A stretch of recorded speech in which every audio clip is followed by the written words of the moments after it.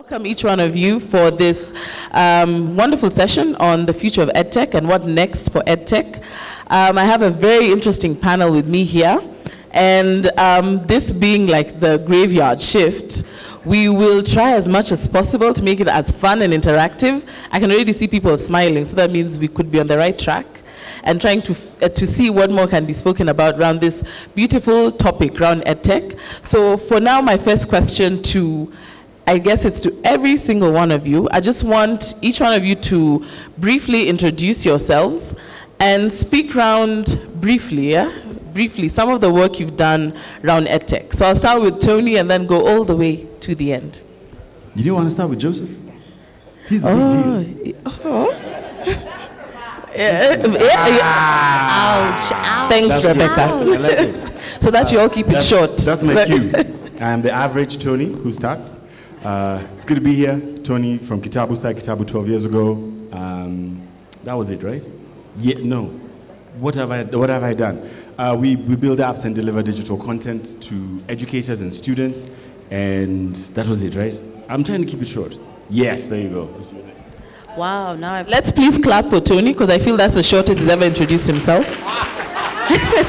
And that'll encourage you for the future. Yes, Gigi. You've started a trend. I want claps too now. They'll clap, yes? Hi, everybody. I'm Gigi Ngobo. I work for Ingenie, an EdTech accelerator, where I help companies with having more sustainable revenue streams and also fundraising. So getting external and internal capital. Round of applause for Gigi. I started the habit. Kaitan, please go. And I am Kaitan Mbuya, and I work with Ubongo International. And Ubongo International, we create educational, entertaining content for kids. So basically what they're learning in school in different curriculums, we teach the same to them by using entertaining ways. So cartoons, we have comic books. Now we've moved into using applications, YouTube. So that's the main way that we do. We are now in 32 countries in Africa, having offices in around 12 countries. We've done 12 or so languages that are spoken in Africa. Thank you. Thank you. All right, good afternoon, everyone. My name is Oluwaseun Kayode. I'm from Nigeria, and I lead Schoolinka. It's an EdTech company in Nigeria where we provide high-quality training to teachers and also help schools find high-quality teaching talent to join their teaching workforce, and we do all of this using our digital platform. Thank you. Last but not least. Good afternoon, everybody. My name is Joseph Sengimana, and I'm with the MasterCard Foundation. I'm the director of the Center for Innovative Teaching and Learning. So the center focuses on EdTech, right on point for this discussion. We work with EdTech entrepreneurs. I'm actually happy to see that a lot of the panelists here are part of the programs, or have been part of the programs. So Tracy will talk about more of the program as we converse. I don't want to take longer than Tony. Thanks, Joseph. Please, a round of applause for. And maybe I'll just jump right into some of the questions that I had as I was going through this topic and trying to, learn more. Being an EdTech founder and running a company around teaching children, there are lots of things that we can do as either facilitators or as teachers, as trainers, as entrepreneurs, around, making EdTech equitable. So it could be around helping the learners, training teachers, and building on some of that. I'd like to ask Olu, what is some of the work you've seen around what you're doing around enabling teachers and teacher training and building their capacity around using not just devices, but even just content around teaching them to empower the teacher to be more all-round? All right, thank you so much. I think I would first start from when we started Schoolinka in 2019. It was just stem out of, I did the Teach for Nigeria fellowship, got out of the fellowship program, and I found out there is a teacher skill gap. So we started this teacher training project, went around schools, conduct training programs, bring teachers in person, 50 to 100 of them to get trained. And in 2020, early 2020, before the pandemic, we started seeing that, of course, we were making impact, but it was just a drop in a mighty ocean. And so we started thinking, what can help us scale high-quality teacher training? How can we move faster than we're already moving now? And that's when technology came.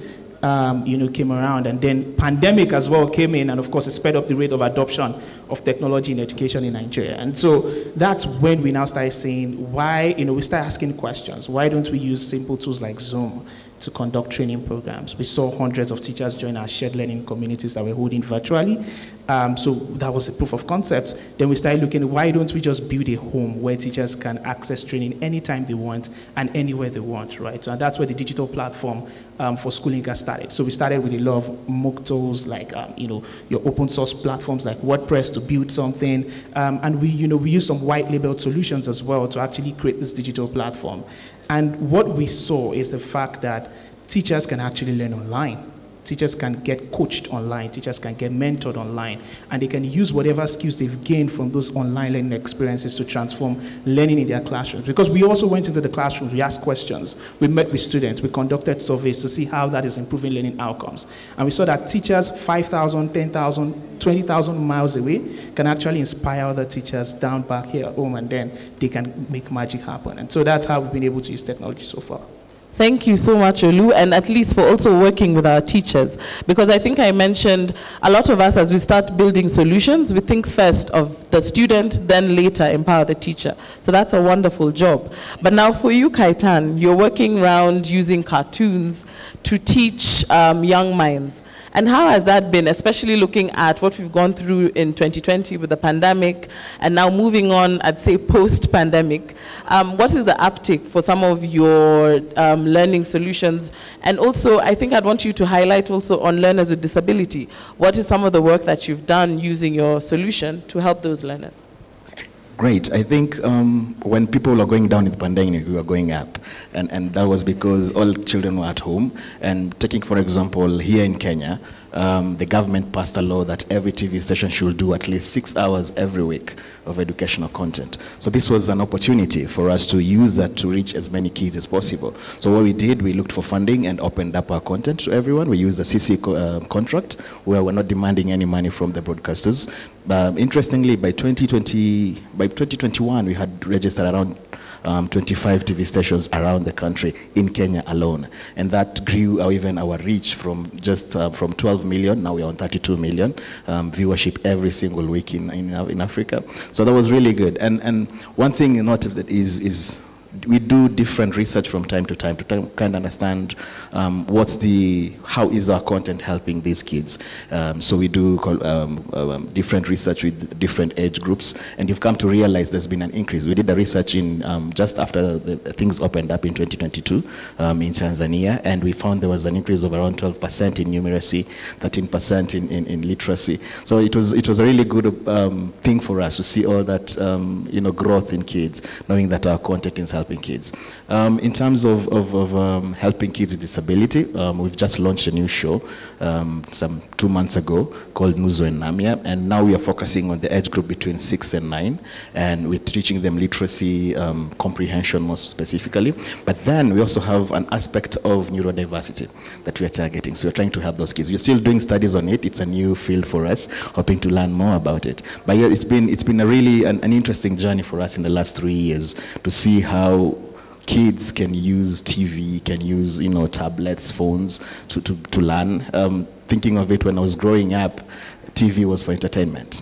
Yeah, it used to be locked where father and he'll come home and open it up for you in the evening to watch news and a few selected shows. But now TV can be used to teach kids. Can be used to supplement what the children are learning in school.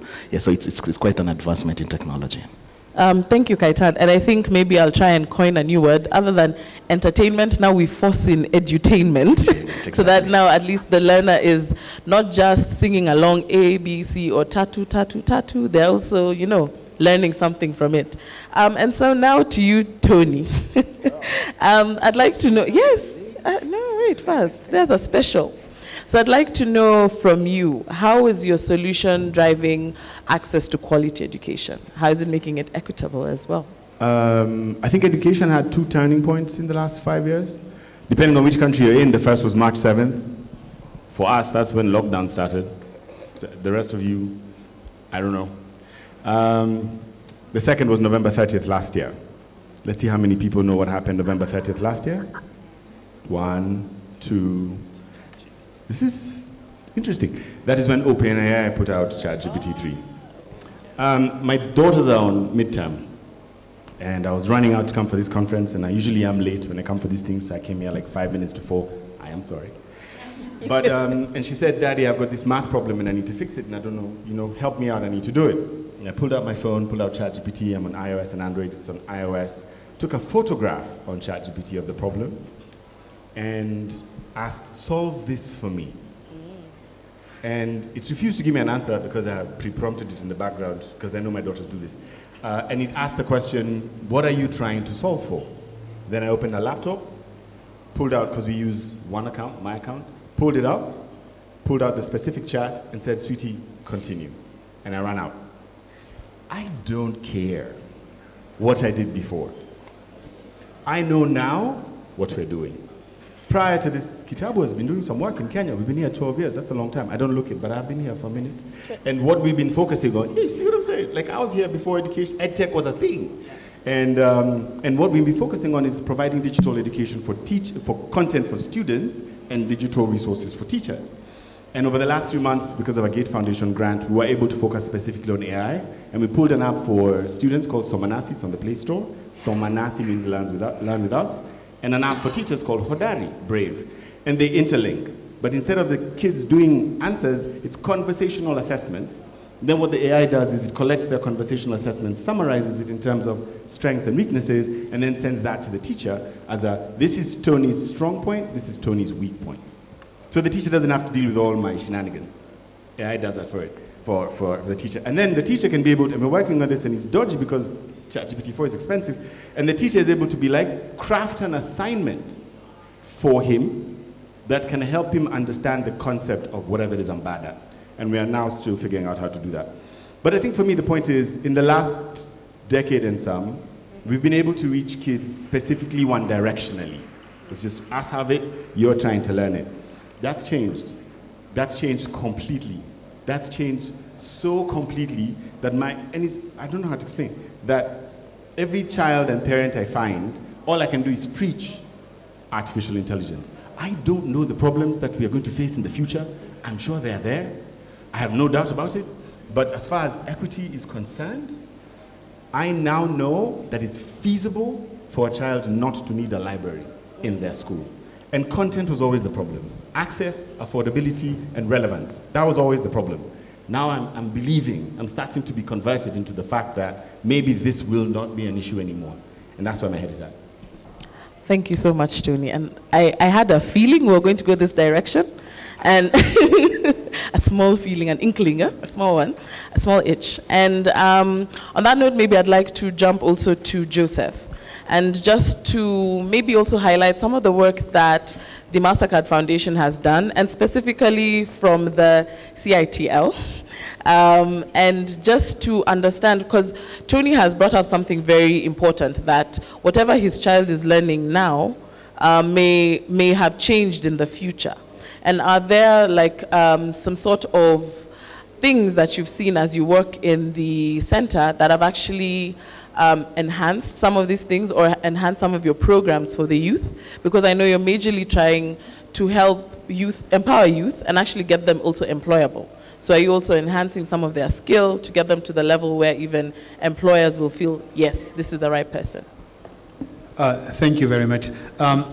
So you're right. The MasterCard Foundation's focus, it's employability for young people. How do we get young people to be employed?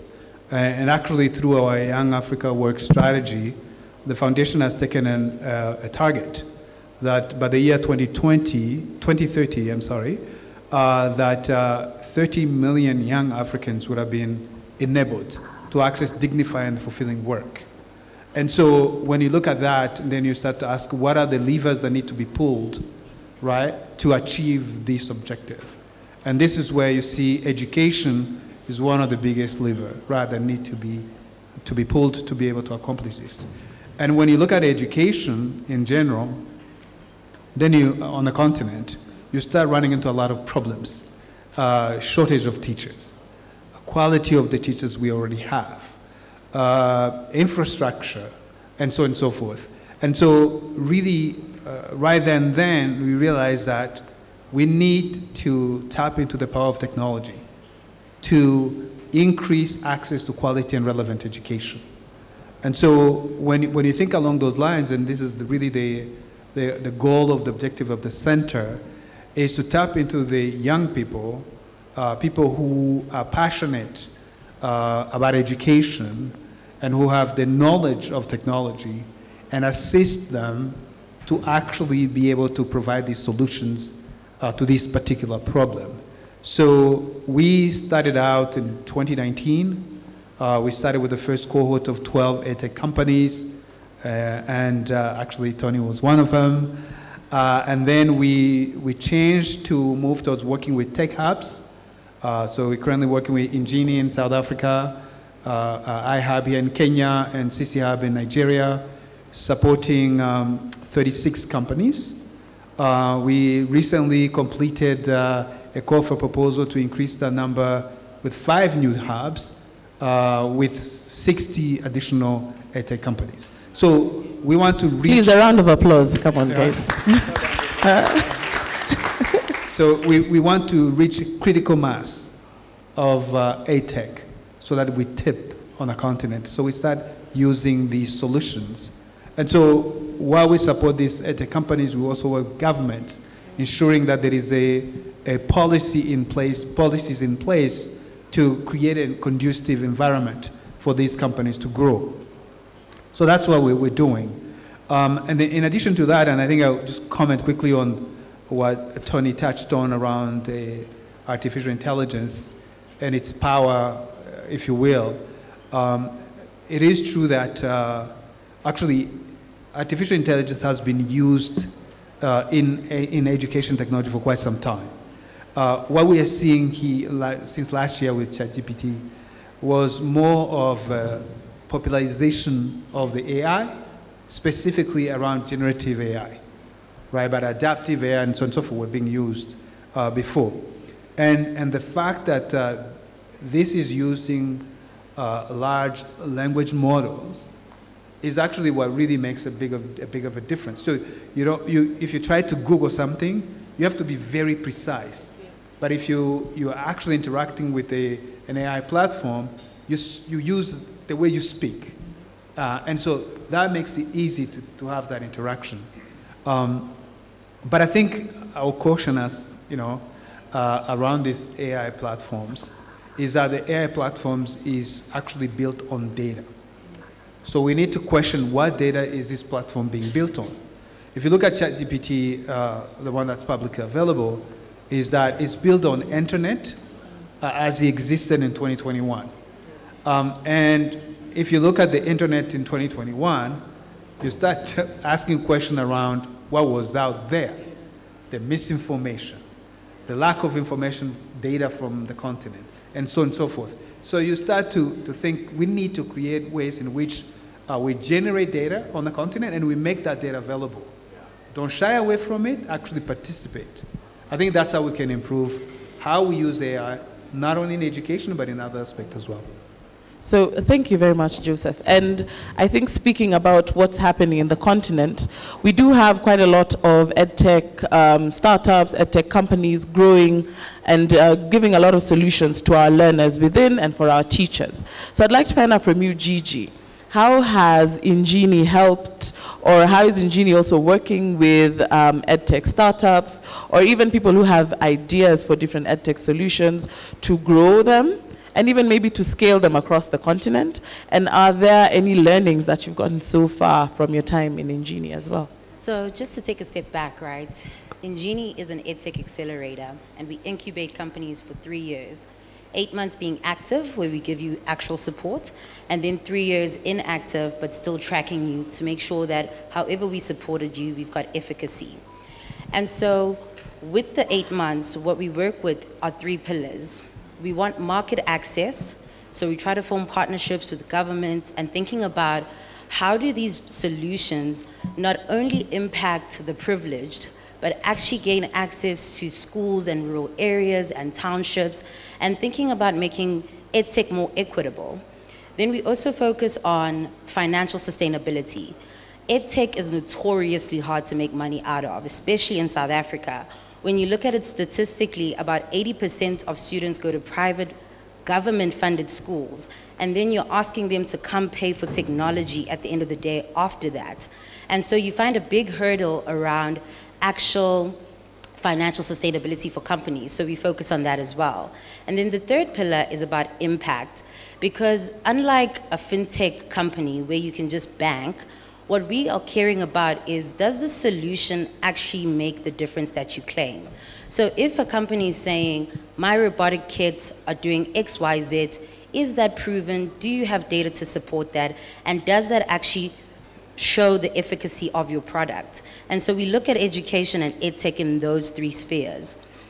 What I've learned in the sector for me, and what's really surprising, is, and it goes back to what Joseph was talking about, how I think we can get a little too excited around edtech, right? It's generative AI, it's this, it's that. Last year it was blockchain, a couple of years ago, decentralized. But I think there's a huge component around educational literacy or technology literacy that isn't covered. Where if you say to me, as a student, you're gonna use a ChatGPT, how do you actually assess the answers that a ChatGPT gives you? How do you validate that this is the right thing that I'm looking for? How do you actually start to stress test and work with the technology slightly different? And so that's one of the biggest learnings that we've seen, is that in as much as we encourage people to use technology, we also face a hurdle of educating about how to use it responsibly, the ethical implications of technology, thinking about equitable access to it. And so some of those learnings are really, maybe I'm telling a cautionary tale here, is really taking a step back, and before diving in, we think about how do the lowest of the pyramid get access to this, but also how is it ethically enabling them to do their work, and how do they get training around the sphere. But just to also leave it here, another thing that I'm really excited about is not even ChatGPT. I've seen a lot of AR and VR coming into the space where kids, one of the companies that we work with is Ambani Africa, and you open up their book and it's actually a digital book that comes out to play. You actually see the VR set, you can wear it and you can play around. And I love that immersive learning that not only takes you from having a conversation like a ChatGPT, but to also get to experience something, to move your mind, to show it new experiences. And so for me, that's been really exciting. Thank you so much. I think I was already imagining what the VR AR experience is for the learner, and it just blows my mind.